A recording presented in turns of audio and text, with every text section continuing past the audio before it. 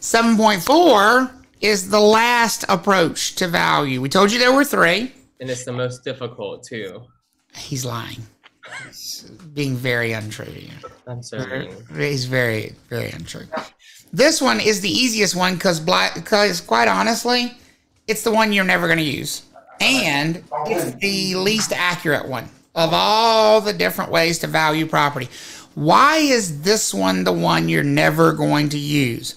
Because when you look at this one, which is called the cost approach, the cost approach to value is used in estimating the value of anything that is not residential and not producing income. Now, I want you to just step back for a second and think about, that's pretty rare, isn't it? I mean, think about all the real estate you drive by every day. The vast, vast majority of it falls into one of those 2 categories. It's either residential, the person who owns the land lives on the land. Everybody okay with that? Mm-hmm. Or it's income producing. The person who owns the land does what with it? Rents money off of it. Rents it out, makes money off of it. That covers probably 99% of all real estate. But there are properties that don't fall into either of those categories, and we call them special use properties. Anybody have on your brain, can you think of properties that would not fall into either the category of the owner lives on the land or the owner makes money with the land? Sure. School. Damien said a park. Absolutely. I heard somebody say a school. Library. Or church. Libraries, churches. Absolutely. Absolutely. Now, somebody said foreclosure. That's not an example of it because here's the thing. Somebody's going to live there. What's the purpose of the person who's being foreclosed on and the purpose of the next person who buys it? To do what? Live there. To live there, right? You're being too literal with that. But that, as far as the use of the property. But we're talking about properties that their normal intended use is not to be resided in and not to make money. Nisha said this is mostly going to be public places. Yes, and nonprofits. Mm-hmm. Public places and not. I mean, could a hospital fall into the category of a special use property? Yes, it could. Yeah, if it's what kind of a hospital? Sure. Nonprofit. If it's a nonprofit hospital, there are nonprofit hospitals out there, folks. They don't make money. And so what's the value of that land that that hospital sits on, including the building attached to it? We don't know because we need another method. We can't value it because here's the thing. If you go back to that hospital and we valued it using the income capitalization approach, what would its value be? They don't have income. What would the value be? Zero. Does anybody believe that's an actual value of that land? Let me give you a perfect example. The University of North Carolina in Chapel Hill, near and dear to my heart. Mm-hmm. How much money does it make? Tons. Zero. Zero. Public. I mean, yeah. It's a public institution of higher learning. Doesn't make any money. It's nonprofit. Now there might be Chapel Hill. UNC Chapel Hill makes no money. Makes no money. Taxpayer funded. Okay. Now, if it makes no money, how about the 1,000 acres that campus sits on in the middle of one of the most expensive towns in all of the southeastern United States? Does that land all have zero value? No. Well, it must, because if it has a zero NOI, but that's because the income capitalization approach is the wrong tool for that property. Does that make sense for everybody? Right. Yep. Well, then why not do the sales comparison? Why not do the sales comparison approach? Why not do the sales comparison approach?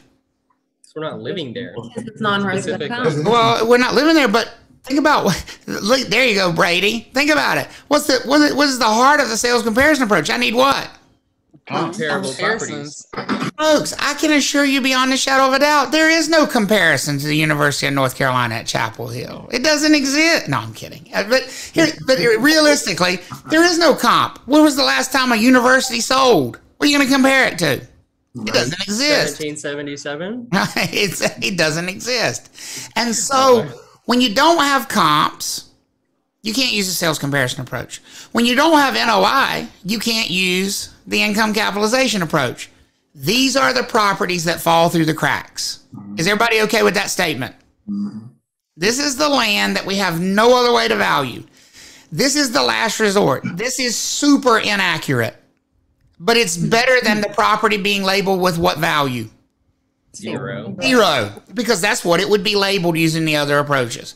I've had somebody say, the cost approach is so damn inaccurate. I'm like, yes, it is terrible, except it's better than every other possible method for that property. Sometimes bad is all you got, right?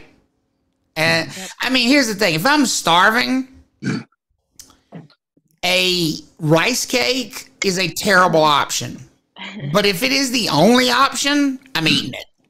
You know, Well, yep. I'm eating it. We'll take it. I mean, And that's the they have sales cheese flavored ones. And that is the cost approach. The cost approach is literally the only chance left to value these properties. And because of that, it's really more for insurance purposes than anything else.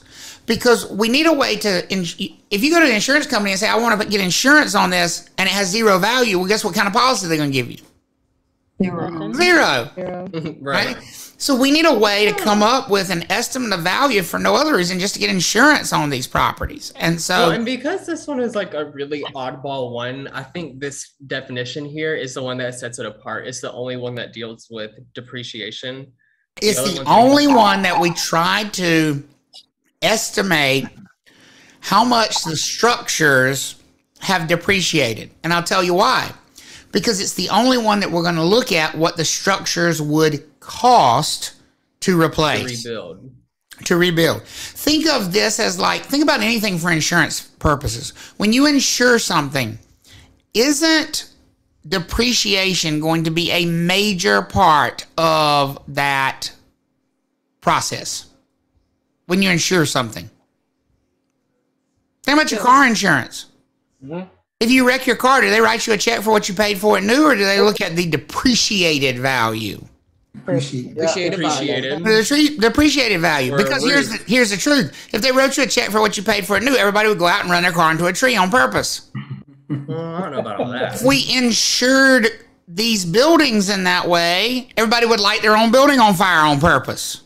That I agree with. Yeah. So the insurance companies are not going to insure these properties based on what it would cost to replace them brand new right now. That's just going to become a starting point. What do we have to do with that value of what we think it would cost to replace it? Take it and do what with it?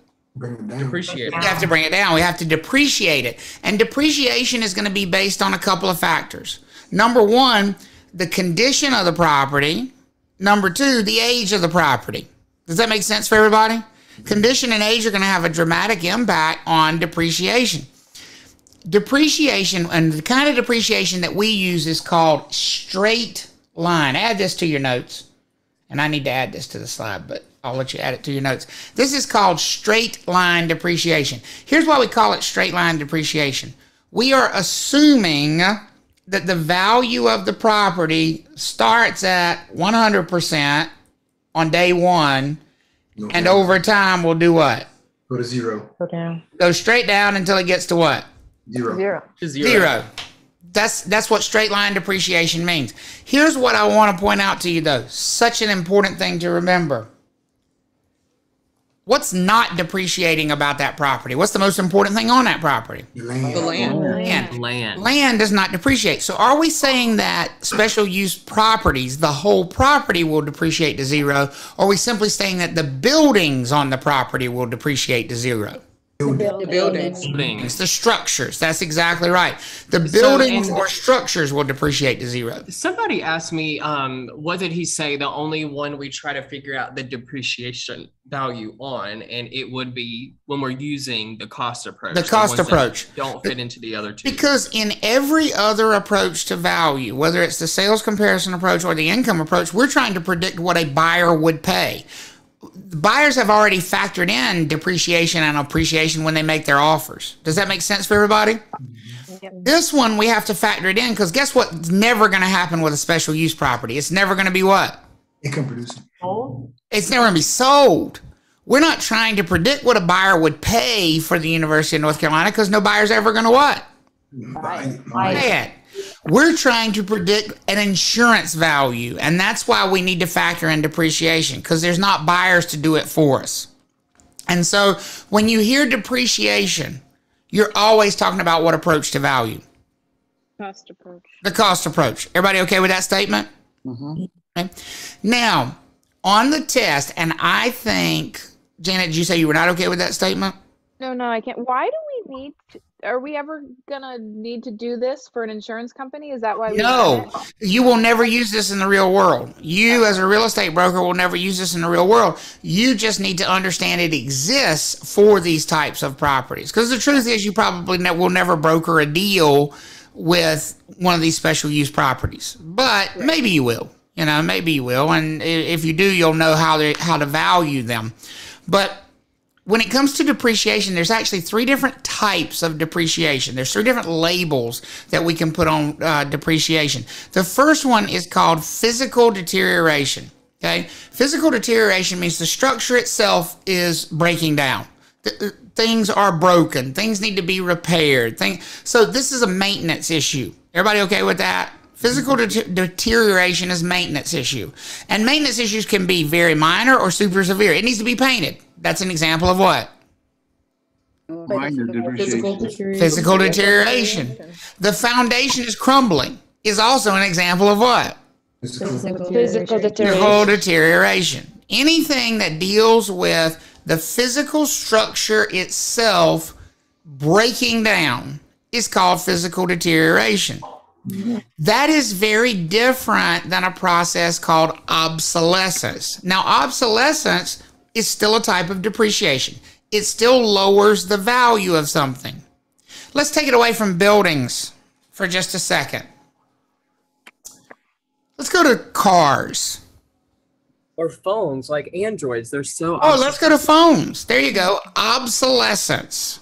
Obsolescence. It's a great way to think of it. Phones. I'm glad you brought that up. Phones is a great way to look at it.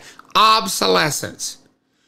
Might you have a Motorola StarTAC somewhere in a drawer somewhere at your house? No. Yes. Yes. I guess. And if you turn it on, might it still work? Might it still, if you went and got it activated, might you still be able to use it in some limited capacity now? What do you think? Yes. Yeah. Yes. Could throw it across the room. So it has not physically deteriorated, right? They never broke, right? It has not physically deteriorated, but has the value of it depreciated? Has it dropped in value anyway? Yes. Yes. Because it is Outdated. functionally obsolete. It functions, but that function is now what? Obsolete, no longer desired. Yeah. Could we have that in a structure as well? Could a building have things about it that still work as they were designed to work, but are now obsolete based on preferences of purchasers today? Yeah. Absolutely. Absolutely. I mean, wood cabinets. Well, right. It could be anything it's from personal preference. It could be preference related. It could be function related. It could be anything like shag carpet. Shag carpet would be a good example of a functional obsolescence. Nobody wants to rake the carpet anymore. It still blows my mind that people used to have a rake for their carpet. I think it's coming back. Do you know how gross that is? It's outdated. So, I just don't like carpet in general. So functionally obsolescent means the same thing, and I heard somebody say it. I think it might have been Christina, but I'm not sure. It's the same thing as something simply being what? Outdated.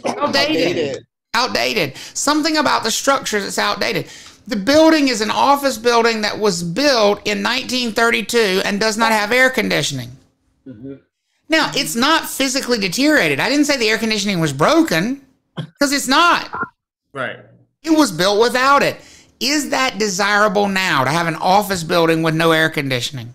No, that's just an insult. No, that is obsolete, and it is functionally obsolete. Does that make sense for everybody when I say it that way? Right. So the absence of something doesn't make it a deterioration. That's exactly right. A five bedroom house with 1 bathroom. How many of you think that might be functionally obsolete by today's standards? Yeah, definitely. Absolutely. Absolutely, it might be. Functionally obsolete. And so when you look at functionally obsolete, that is a type of depreciation. It causes the property to lose value because it simply means things that were built into this structure are no longer desired by current potential owners. Are we all on that page? Is everybody good with that? Yep. There is another type of undesirability that can lower the value of a property. But this one is not on the property itself. Nothing to do with the building, nothing to do with the land, nothing to do with even the property itself, but things surrounding the property. What can you think of that might be nearby a property that would make a buyer pay less for that property, even though it's not on the property? Chicken farm A station. chicken farm. Chicken farm, airport, hog farm, Trash. train track, landfill, Electric wires. Power right, line. power lines, Power line. Prison. all of that stuff. I mean, like for the factory nearby that smells Club. bad. Yes, the paper mill is next door. Would that make those of you that are familiar with a paper mill, would that make a difference? Yes. I'm gonna tell you what. Ain't enough of I'd those rather in the smell world. anything than a paper mill when it cranks up. Yes. Janet, see, we just gonna have to agree to disagree on the strip club. I think that adds value. I don't think that is. It could be good, it could be bad. You know, like It can definitely be good. Just listen. But you see what I'm talking about, right? Though a economic obsolescence is something that the property owner cannot change. Here's the thing about physical deterioration and functional obsolescence. Can the property owner, these two kind of go together, because the property owner can fix these if they want to, right? These are fixable. It might be expensive to fix, but they can do what with them? Fix They can fix them. They can fix them. Even a functional obsolescence. That building built in 1932 with no air conditioning. What can you do? Fix it. Fix it. You can put air in it. Mm-hmm. You can put air in there. That five bedroom, one bathroom house. What can you do? More bathrooms. Another bathroom. Even if you have to eliminate a bedroom to do it, you can make it a 4-bedroom, 2-bath house, which would be much less functionally obsolete. Economic obsolescence is what we call incurable. Why is economic obsolescence, you think, considered incurable? You can't really change the maintain You can't control it. I can't control what other people do with their land. Yeah. I cannot force my neighbors to stop operating the pulp mill. Seth and his friend David cannot force the hog farm down the road from the wedding venue to stop having hog slaughters during the wedding receptions. Okay, I was like, who is David? But then I got it. Now you know exactly who David is. Your best friend from television. Ew. Ew, David. Seth loves that show. Oh yes, they are all such good actors. But think about it. Isn't that an example of an economic obsolescence? Because they were all about the wedding venue. You remember that episode? Everybody remember that episode? They're all about the wedding venue. Until what?